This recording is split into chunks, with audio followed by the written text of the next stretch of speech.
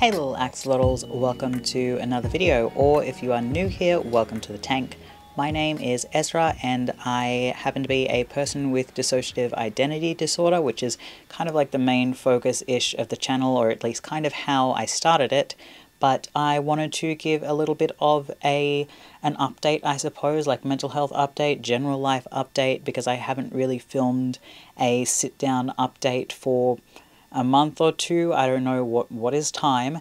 Life update, and you may have noticed, I don't know, at the start of this video, the intro, that I didn't, introduce like, oh, it's so-and-so, like alter-wise. It is Moxie, by the way, if you didn't already pick that up. I feel like sometimes I'm usually the one that makes a lot of these videos, and you can kind of tell with me, or at least, my care worker can, but I wanted to talk a little bit about that and where I'm at with therapy.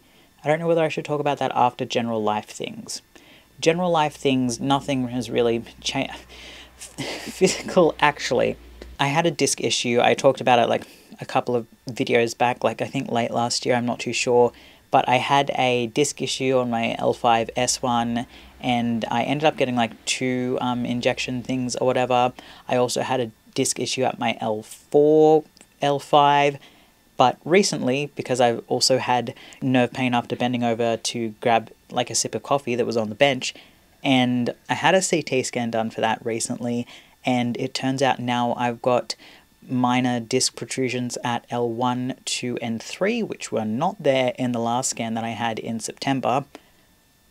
So I'm, sorting that out health-wise. I do have like a brace thing that I have worn before, but I got a new one today that's a little bit more sturdier, just to kind of help keep my spine not aligned, so to speak, but that's kind of happening with that. I am looking for a new GP that is LGBT friendly, one that I can kind of get along with, but also has good reception staff, and I am thinking about getting a hysterectomy. That's probably something I'll do in a separate video, talking about my thoughts around that. Moving on though, it's like a weird segue of the sorts. Therapy. Therapy is going really well, and I've said this before and I'll say it again, like I'm very privileged to be having therapy as frequently as I do, which is twice a week, and that is obviously because I am I'm an NDIS participant. It has helped me immensely, and over the years of therapy, I think I was seeing a psychologist, I think when I turned 19, thereabouts, and I've been in and out of therapy since then, like with different therapists, depending on whereabouts I've been living, whether it be Sydney or whether it be where I grew up. But in terms of dissociative identity disorder in particular, I was diagnosed in 2017.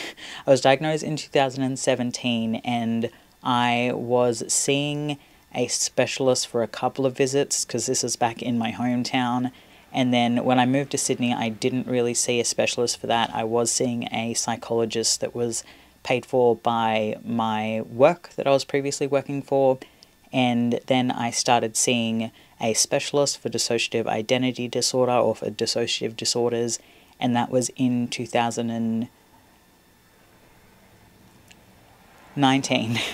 Sorry, I had to count then. I was just like, it was the year that I met my partner, so 2019, I was seeing a specialist.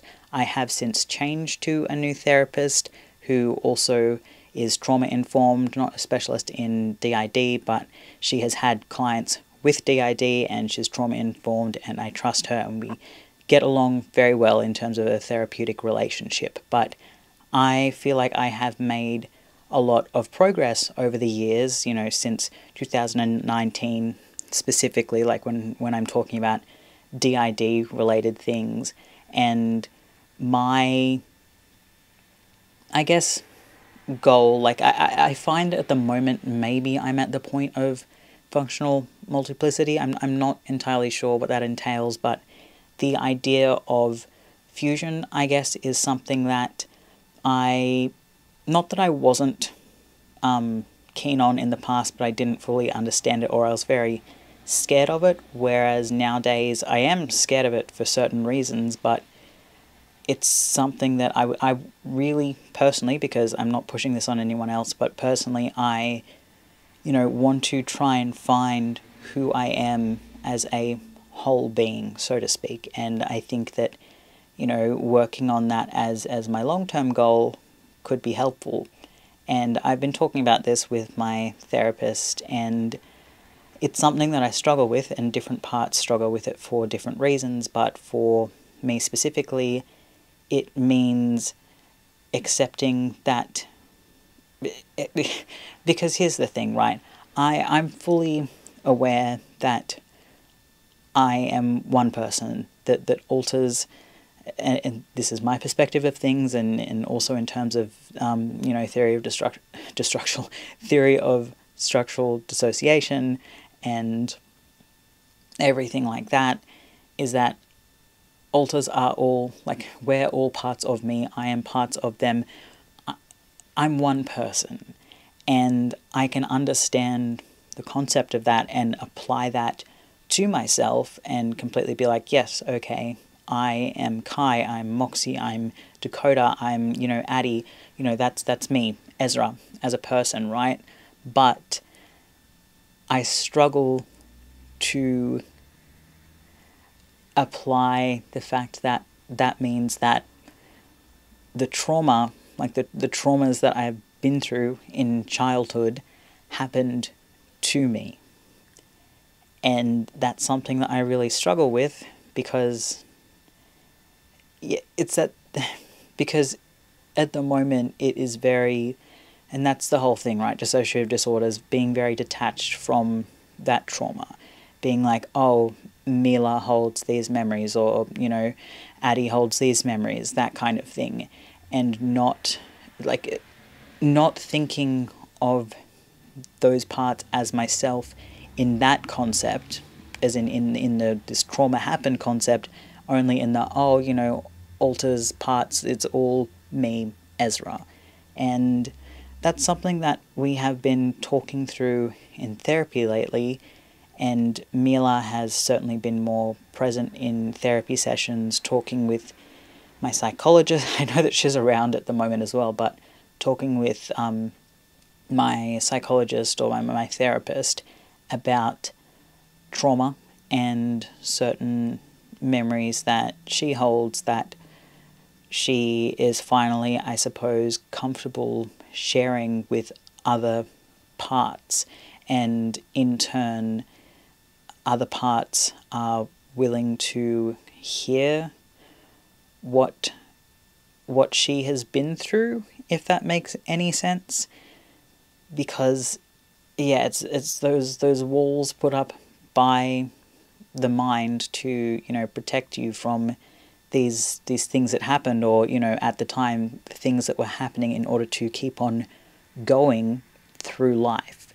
And we're at a point where a handful or a large portion of us that are, whatever you would classify as ANPs, like we don't really hold trauma, or very minimal trauma in terms of me. I have slight racial trauma kind of thing, and then from a relationship in high school, but I don't really hold that much in term, compared to Mila, for example. But yeah, it's at a point where we're kind of working on unboxing, I guess, trauma, and that whole acceptance that happened to me as a whole person, rather than this happened to this part. Yeah, I'm hoping that made some form of sense. I know that sometimes I do get comments on my videos and people say that they can relate when I feel like I haven't made any sense at all, so I'm hoping that maybe someone can relate to what I'm saying, and that it makes someone feel less alone, because I know that is a very comforting feeling to have. Completely unrelated to therapy, though, is that we might be moving soon, which is exciting, obviously, and I'll have to update everyone on that as that progresses, but I have 0 minutes of recording time apparently, so thank you all for watching, and always remember to be authentic, be accountable, and be inclusive. Weird end to the video, but yeah, keep swimming, little axolotls, and I will see you for the next video.